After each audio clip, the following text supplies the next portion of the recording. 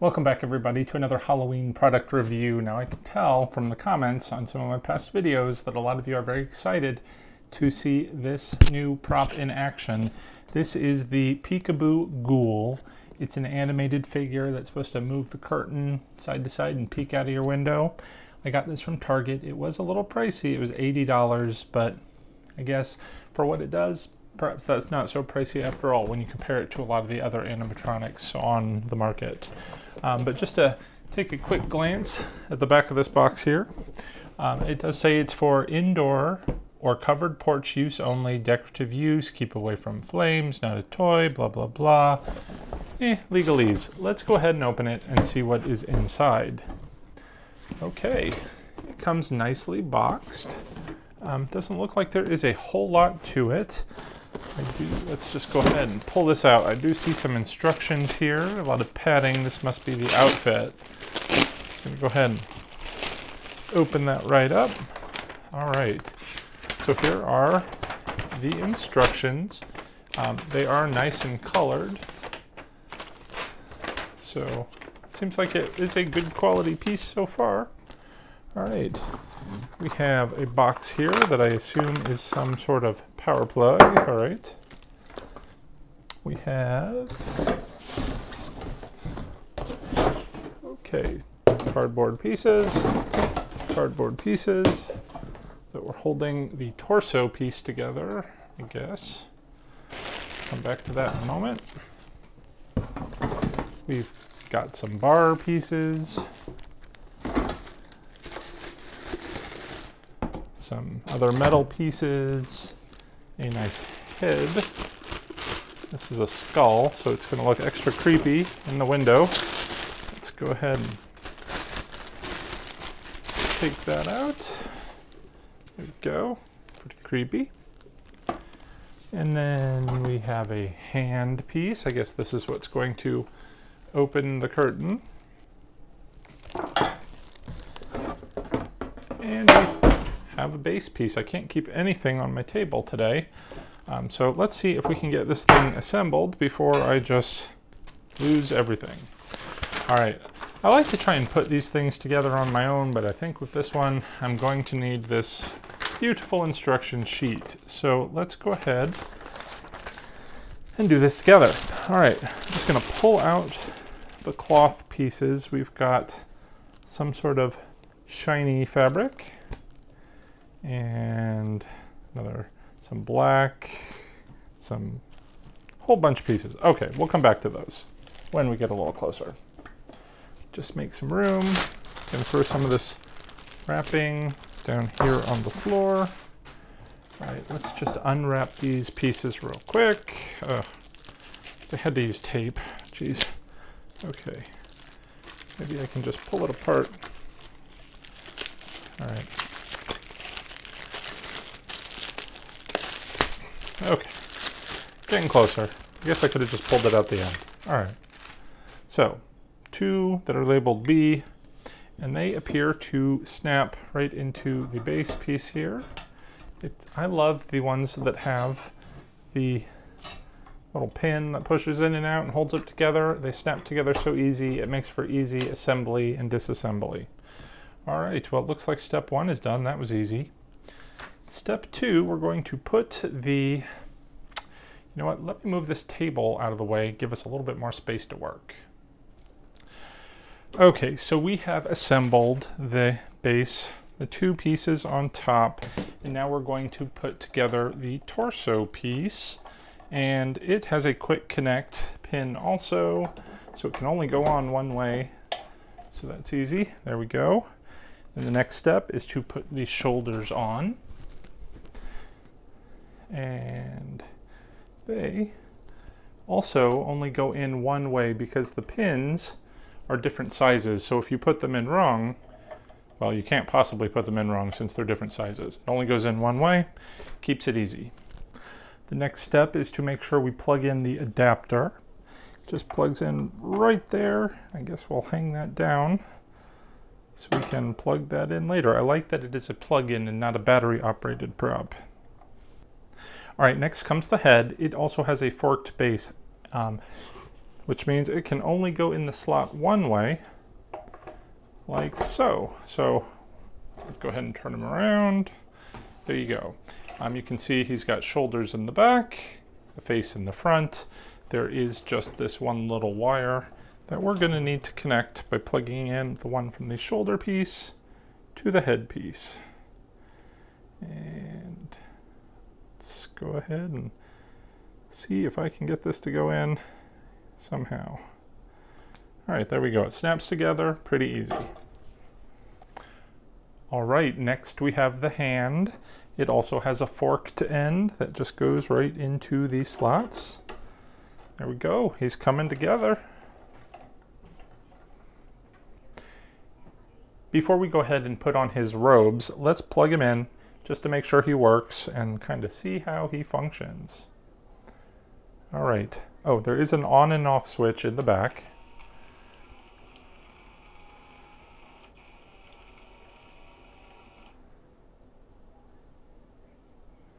All right.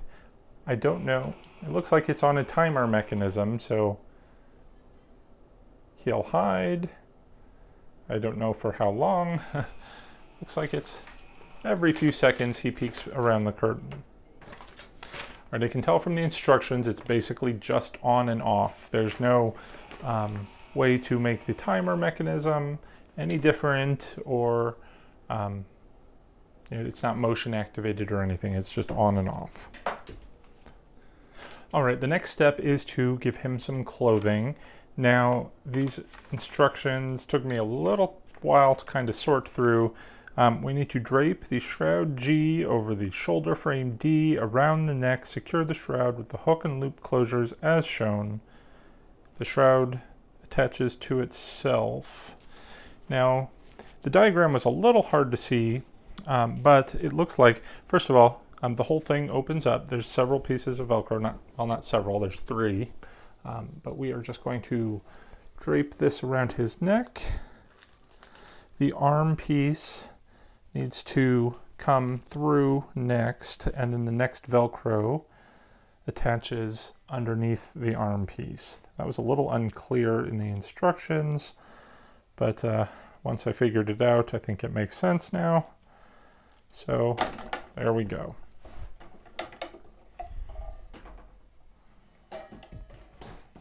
All right, next comes his hood. So it has a couple of pieces that dangle, and then the hood piece. So we're just going to go ahead and put it on his head. There is a piece of Velcro on the top of his head, so it kind of holds it in place. It's very unclear in the instructions how this is supposed to go on, but I think it's going to be just something like this. These things are supposed to Velcro together down here somewhere. Again, this is very unclear. I guess, is it supposed to go around the hand? That doesn't make any sense. There's nowhere else it could Velcro, so for the moment, we're just going to do that and move on. More of this creepy cloth looking fabric to drape around his shoulders. Okay. He's filling out. All right, next comes his sleeve, and it just says to drape it over his arm and secure it with the Velcro. So, again, this is kind of incomprehensible. I see there is a piece of Velcro here at the top center. 2 pieces. I think it's supposed to go around his arm piece.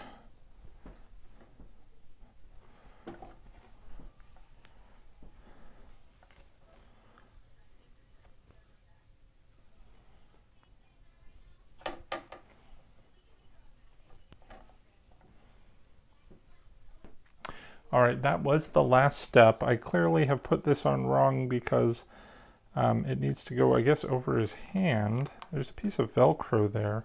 I guess it just goes like that. This seems strange to me. I don't like all the drapey fabric that's so hard to understand. They clearly could have made this a little bit easier. However, it doesn't matter too much. He looks very creepy and very scary. And the last step is to just put him in the window. They do give you a curtain for him to use.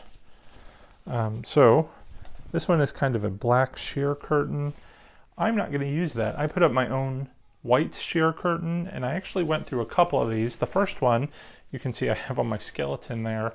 It was just a little bit too sheer. Fortunately, I had one that has a little bit of a pattern in it. I'm sure you can't see that from the video, but it just blocks the light from coming in through just a little bit more. So let's just go ahead and put him in the window and see how he looks. But before that, let's plug him in and see how he works. With the clothing on. All right.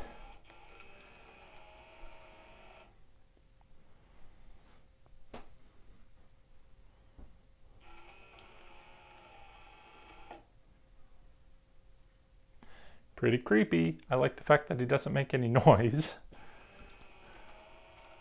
Except that little bit of motor, but you know, there's no background noise. He doesn't make any sort of comments. He's just there. So let's go ahead and put him in the window, see how he looks. All right, I have left him on the stand just to give him a little bit more height, but here we go.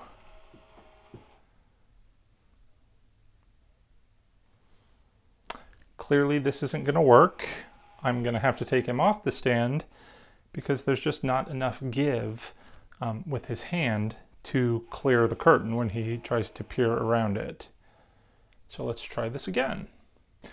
All right, I am not sure what I am doing wrong. I have tried him in a bunch of different positions and it doesn't seem like his face clears the curtain very much. So let's go ahead and take a look and see what he looks like from outside.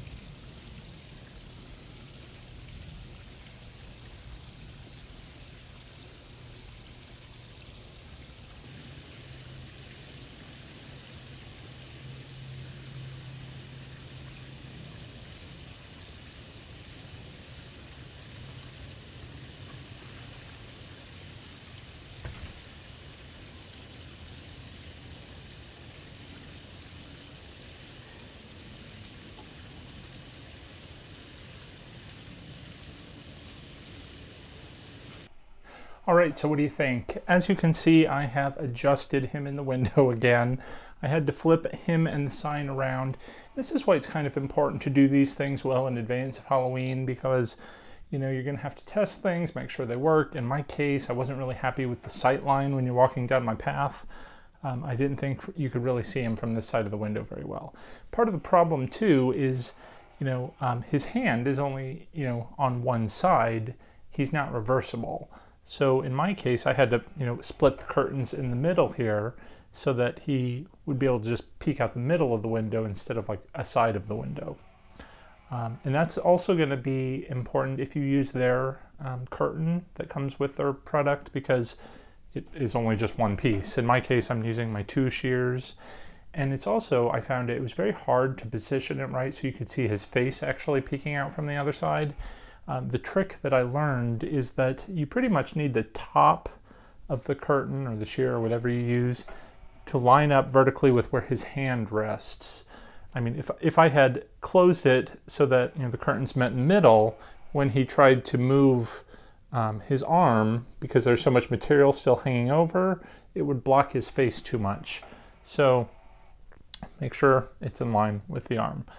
I also found the lighting, you know, it really depends on how you do your lighting. I have a little lamp sitting underneath him, shining up onto his face just to give it, because if you don't have a light shining on your window from outside, you're not really going to be able to see him. So I thought with this, it would, you know, it would shine up on his face, give him a little bit more visibility. One of the other problems I found is, you know, during the daylight, he looked fantastic. With the lights on in the background, and you could kind of see him peeking are standing behind the shears. It was kind of creepy. But with the light in front of him, you're obviously not going to get him silhouetted against the curtains. So you got to play with your lighting, find out what works. What doesn't work, in my opinion, are his big red eyes, especially when it is dark outside and you're looking in the window. All you can see are those eyes. You don't really get any of the facial features that he's a skeleton. In fact, he kind of looks like an alien. So I'm going to probably try and cover up his eyes, maybe with just a little bit of electrical tape or something, so that when he peeks out of the curtain, you actually see the face, you're not blinded by the glowing red eyes. But otherwise, he is super creepy. I think he is a fantastic prop. I can't wait to hear what you guys think, what the neighbors think. I've already seen some cars driving by and they kind of slowed down when they approached my house because, you know, the sign in my window is very visible. So it's really going to draw the attention. And hopefully, you know, it'll take them a moment to notice the guy peeking out of the window, but hopefully that'll give them a good scare. So let me know what you think. Again, he's from Target. He's $80, a little steep. Hopefully you can find him on sale or have a coupon or something. But I think he's worth it. So that'll wrap it up for today. If you have any comments, again, leave them below. I'd like to read your thoughts. Let me know what you think. And until next time, guys, take care. Happy haunting.